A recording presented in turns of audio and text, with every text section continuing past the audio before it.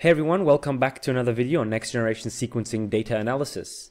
In the previous video, we used IMGT, a web tool for alignment of immune cell repertoires. And in this video, I'm going to introduce you to another tool to also align your immune sequencing data, immune cell sequencing data, such as TCR sequences or immunoglobulin sequences. The difference between this one and IMGT is that this one you actually download right onto your computer. If you remember, with IMGT, we had to actually, we had to upload our files. First, we had to convert the FASTQ file into FASTA, and then we had to wait for them to annotate or align our sequences and then download it. And this can take a long time because sometimes their servers are very busy, so you might be waiting a whole week or two. And this is, this can be very annoying if you really just want to get your data back and continue analysis. So tools that have alignment algorithms and databases that you can use on your own machine are quite handy. And one of such tools is the actually recently published MIXCR tool by MI Laboratory. They have several tools that we'll actually discuss in these videos, but today we're going to talk about following software, MIXCR, right here. So they themselves, write down that it processes big immunome data from raw sequences and to quantified clonotypes. So it does what IMGT did. If you remember, we uploaded the FASTA file and we got back a file that had all of the data on, this is the variable region, this is the joining region, and it had all this information. So how do you download it? How do you install it? And how do you use it? These are the things that we're going to talk about in this video. Let's go ahead and start by downloading the software. You could go down here to documentation and see how to install it. You can download it here as well. However, I'm just going to tell you guys how it's the easiest and the best way, because sometimes when you do it like here in their documentation, this is the documentation for MIXCR. They say here you can use it with Homebrew. This is a tool that you download on Linux or Mac OS, and you can use a command to just download it. The thing is, on some computers, on some machines, it just simply doesn't work once you downloaded it. You can't start the program, and I don't know why. You could also download it directly from GitHub. Same thing happened for me. In some machines it works perfectly, and in some it doesn't. The universal way it worked for me to install this without problems is actually something they discuss in their you can ask questions on their GitHub page, and they answer quite fast. So the fastest way is doing this. You can use wget, which is a command for that you can type in your terminal. I'm going to start up the terminal by pressing Ctrl-Alt-T. So you can just type this in, wget, and then copy and paste the link here from GitHub for the zip file though. There you go. We're just going to copy this out, put this in our terminal, and this will download now. As you can see, it will download the file.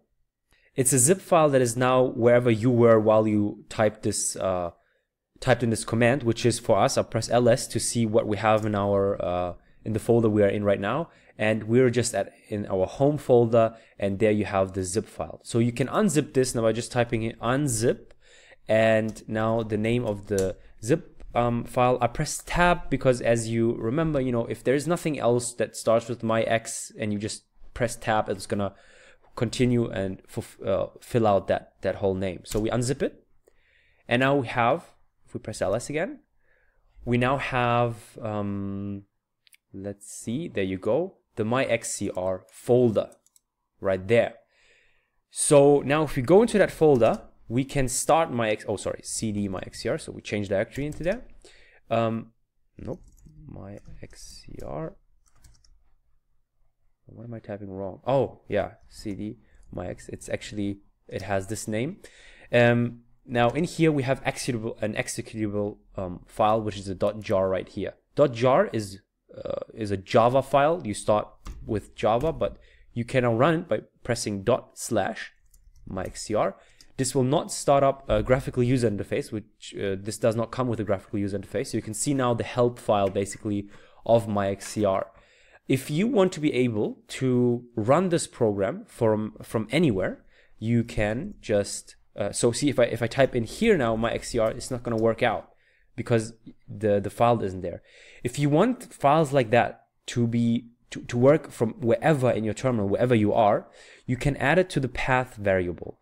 A variable in Unix, because we haven't discussed this, I think, in the previous videos, I'm just going to quickly explain. A variable is any string that you save a certain thing on. So for instance, we can say that I want this to mean, or to be, equal to, and we can just say that. Okay, if we press enter, now this will actually is a variable now that has that stored. If you want to call the variable just to see what's inside, you can type in echo, and now a $sign, which is the sort of symbol that symbolizes that now this is a variable. It will echo that. So there are global variables that are already saved in when you start your terminal, like path. So in here you have several basically directories saved in the path variable. And these are the directories that your computer, this terminal, will look for executable files like the .jar file when you type anything in. So that's how when we say, when we start, for example, the EA utils tools, if you remember fastq MCF, this actually knows, it actually starts that program. It actually starts this tool, fastq MCF. It's because the MCF file is in one of these locations, probably in this bin folder right here. And then you can see several. So how do you add the MIXCR to that folder? You do it like this. You write in path is equal to, and then you write down the path for where the MIXCR folder is, which is actually, let's type in ls to know the exact name of it. So path is equal to, we type in $, capital letters home, which is in this variable you have the path for your home directory where the MIXCR folder is, slash, now you type in the MIXCR -181, and now you do something that you wouldn't usually do if you store a variable. You type in this and go $path. This means that it's gonna extend this variable with what you have added. So now if we call for path, there you go, our MIXCR is on there. And now wherever we are, we can just type in MIXCR and it's gonna start the program. So this is quite neat.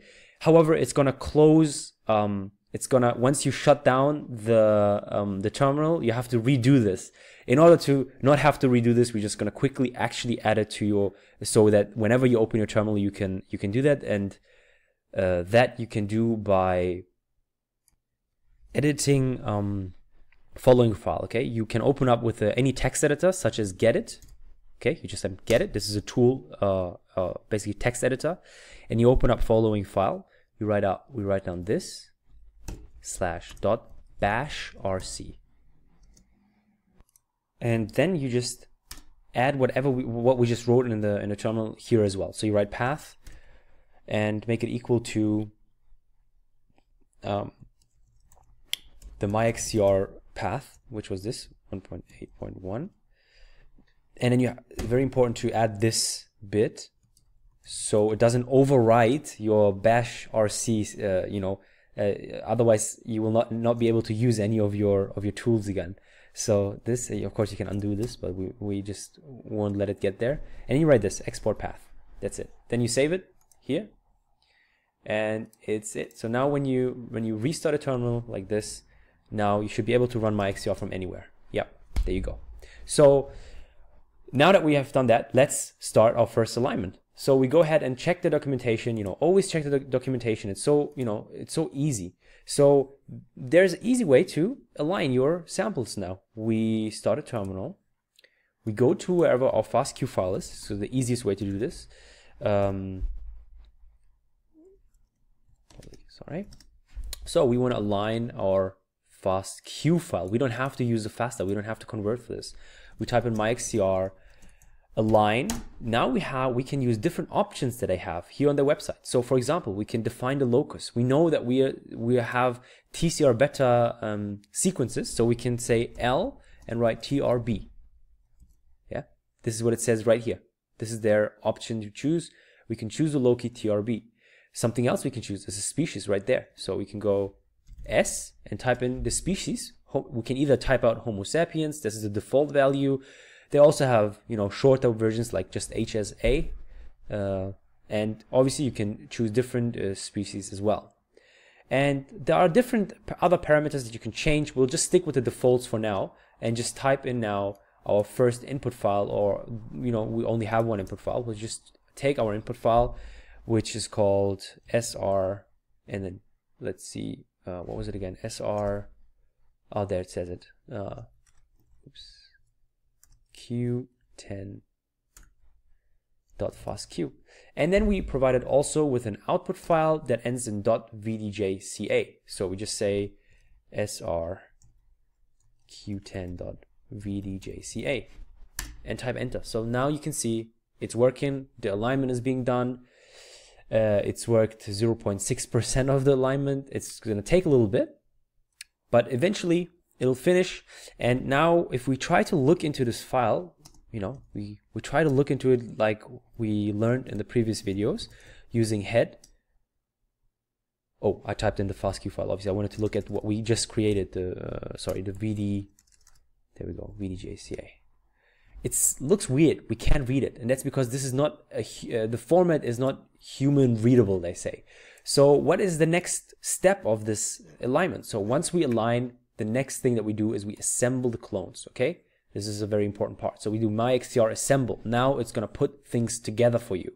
So that's the next step. And we just run MIXCR assemble. That's the command. The different options that they have for assemble, we can just look through them, scroll down, and it says you can create a report file, you know, number of processes to use.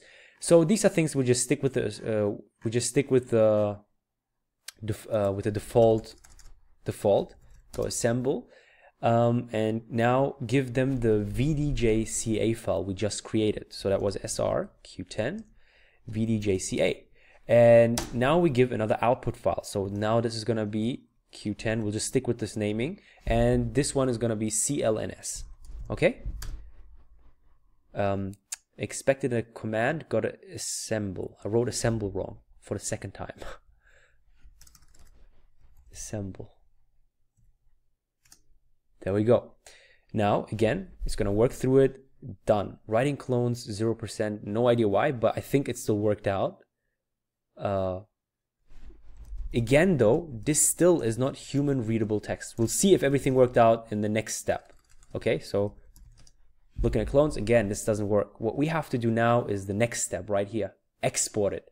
It says it right here. It will export your binary file to human readable text. Okay? That's what we need to do. So that's what we will do. MIXCR export, actually not the alignments. We want to export the clone. You can obviously export the alignments as well. Just for us is the interesting part for us actually the clones right now, because those have the information. So again, you can choose the options and you can read up what the options do right here. But we'll stick with the defaults for now, and just type down our clone file and the output file Q10 aligned .txt. You don't really have to do this, but you can. And now if we look into that file, you see all of the information right there. So we can obviously open this now with a sort of a Excel or any other spreadsheet file or text editor to just have a look into how this thing looks like. And we have it right there. Okay. Open this up. There you go. So it didn't find many clones actually in this specific alignment, in this specific for this specific file. And you know, it's, if you remember with IMGT we had so many different lines, and that's because in that file you had, for example, this one here, it makes up almost 80% of the entire repertoire, right? So this thing is 17,000 times, and that means that